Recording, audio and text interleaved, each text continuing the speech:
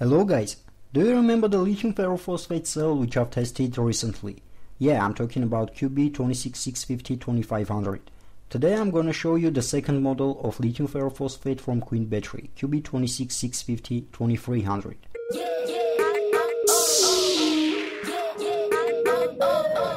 It's a 2300 mAh rated cell of 26650 size which supports continuous discharge at up to 46 amps and 92 amp discharge during 1 second.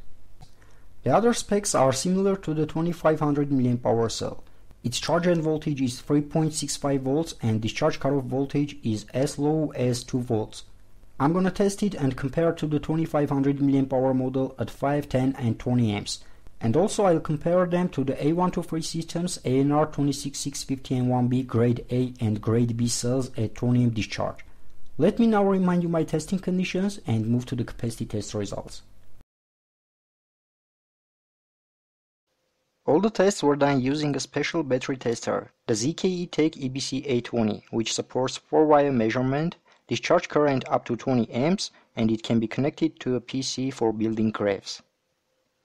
I've upgraded my battery holder to the version 3.0. I have made contact pads from 0.5 mm pure copper sheet. The positive terminal is 9 mm wide and the width of negative terminal is 11.5 mm. The pads are designed to provide good connection even with batteries which have deep placed positive or negative contacts. I've followed all the prescriptions of the IEC 61960 standard concerning battery's capacity measurement. The surrounding air temperature was 20-25 centigrades, and before each discharging cycle, the battery was charged at its standard charging current, which is mentioned in its datasheet, and after that it was left for 1 hour minimum, as the standard requires. After discharging cycle, the battery was again left for 1 hour minimum. I buy my batteries from Queen Battery, which is my reliable supplier of genuine batteries. They offer individual approach to each customer and special discounts depending on the quantity you buy. You can find a link to their website and their sales manager's email in the description under this video. As you maybe have noticed, the new models from Queen Battery don't carry much information on their heat shrink tubes. This cell isn't an exception. Its heat shrink tube shows only the model number, nominal capacity and nominal voltage. It has the following specs according to its datasheet. Typical capacity 2300 mAh at 1C discharge. Minimum capacity again 2300 mAh at 1C discharge. Nominal voltage 3.2 volts. Charge end voltage 3.65 volts. Standard charge current 2.3 amps. Charge cutoff current 46 milliamps. Cell surface temperature during charging from 0 to 45 centigrades. Discharge cutoff voltage 2 volts. Cell surface temperature during discharging from -20 to 60 centigrades. Maximum continuous discharge current 46 amps.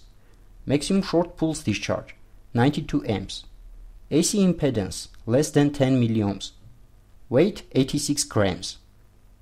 Cycle life. After 1000 cycles at 2.3 amp charge, 2.3 amp discharge, the capacity should be more than 1840 mAh, which is equal to 80% of initial capacity.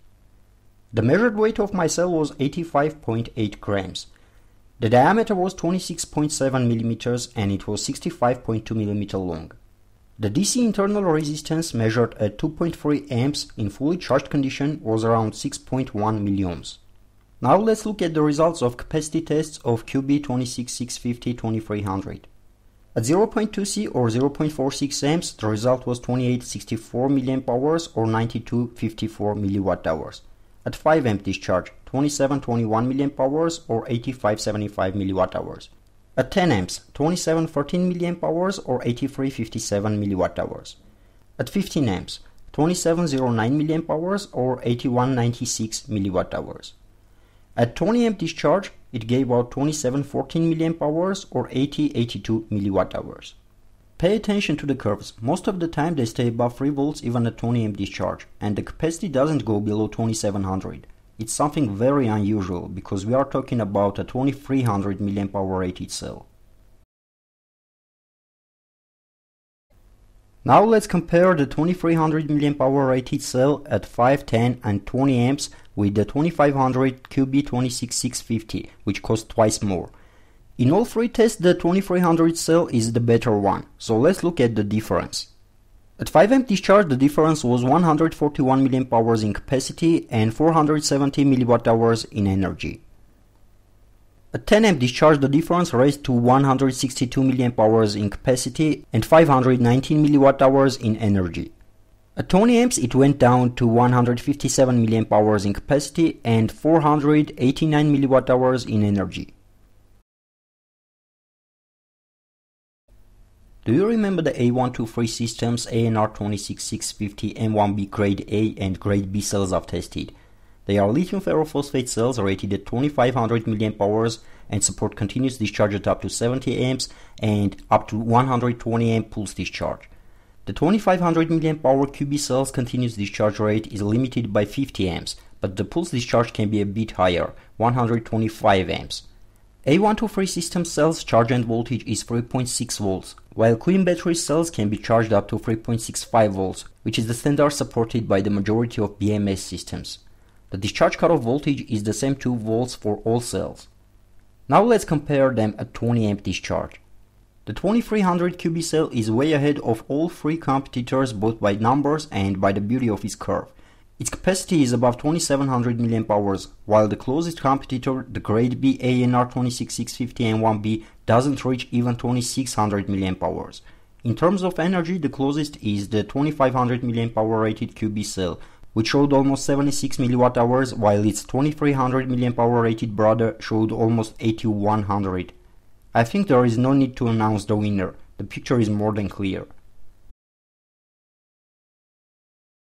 So what can I say at the end of the day?